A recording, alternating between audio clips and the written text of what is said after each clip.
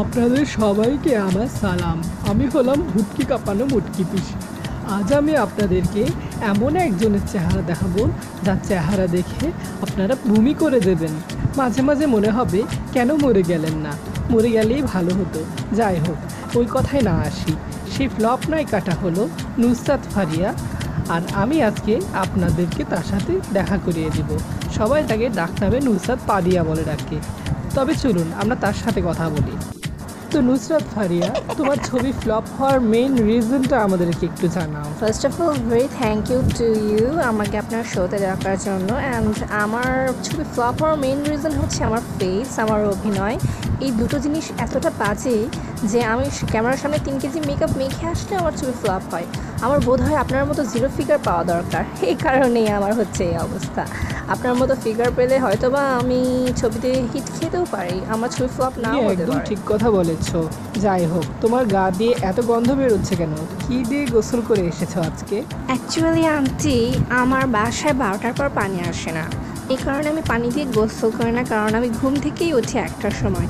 But আমার বাসায় 3টি গাভী ও 2টি ষাঁড় রয়েছে, তাদের মুতে 3 বালতি ভরে যায়, তাদের সেই মুদ দিয়ে আমি গোসল করি। অ্যান্ড আমার কী যে ভালো লাগে মুদ দিয়ে গোসল করতে। গরুর মুতে আসলে একটা ম্যাজিক আছে। অ্যান্ড আমি মাঝে মাঝে সাবানের জায়গায় গোবর ব্যবহার করি, আমার গাভীর গোবর, যেটা আমি মাঝে মাঝে এতটাই মজা লাগে যে খেয়েও ফেলি। আসলেই সত্যি খুবই ভালো লাগে। অ্যান্ড বিকালে যদি আমি জগিং করতে যাই না আনছি, আমি জগিং করে আসার পরে যখন টায়ার্ড হয়ে যায় তখন আমার গাভীর মুত খাই। এত ভালো লাগে না। আমার এই সুন্দর চেহারার পেছনে আমার এই গাভীর মুতই অনেক বড় ভূমিকা পালন করছে। আপনার চেহারাটাও আমার গাভীর মতো। নাকি? সত্যি কথা, আই লাইক দ্যাট। আর আমার গাভীকে আমি খুবই ভালোবাসি। তোমার কিছু ফ্লপ ছবির নাম বলো।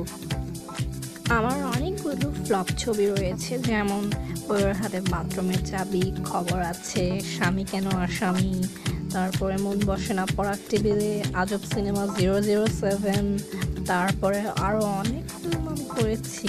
তারপরে আরও আছে আব্বাস দারওয়ান, অ্যান্ড তোমাকে চাই, তারপরে জনম জনম প্রেম, বলবো তুমি আমার, অ্যান্ড গুন্ডা, অলসো আছে ঢাকাইয়া মাস্তান, আচিফ জ্যাম। খুব সুন্দর, খুব সুন্দর নাম।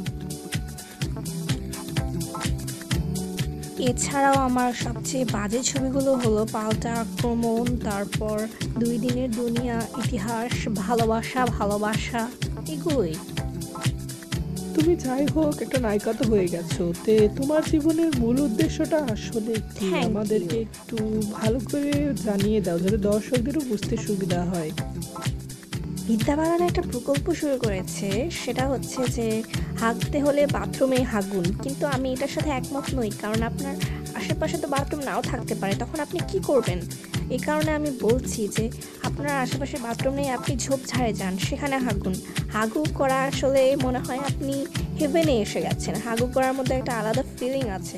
তো বাথরুমে যে হাগতে হবে তার তো কোনো মানে নেই। আমি বলছি যে আপনার যখনই হাগু লাগবে, যেখানেই লাগবে, আপনি যেখানে সেখানে জায়গা পাবেন, ফাঁকা জায়গা দেখে হাগু করে দিবেন।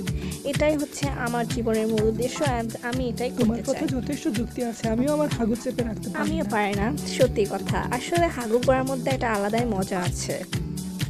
তোমার গায়ের গন্ধ আর সহ্য করা যাচ্ছে না, আমরা এখন শো শেষ করব। আর আপনাদেরকেও বলছি, আপনাদের যদি গরুর মুত লাগে তাহলে আপনারা নুসরাত পাদিয়ার সাথে যোগাযোগ করে নেবেন।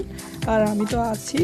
যাই হোক, আপনারা নিশ্চয়ই অনেক এনজয় করেছেন। দয়া করে আপনারা সাবস্ক্রাইব বাটনটা আছে, সেটাতে একটা টিপ মেরে দেবেন আর এই চ্যানেলে সাবস্ক্রাইব করবেন। আশা করছি আপনারা আমাদের এই রিকোয়েস্টটা রাখবেন। আর এরকম আরও মজার মজার ভিডিও পেতে হলে এখনই সাবস্ক্রাইব করুন শাহাদ মঞ্জিল চ্যানেলে। আপনাদের সকলকে ধন্যবাদ।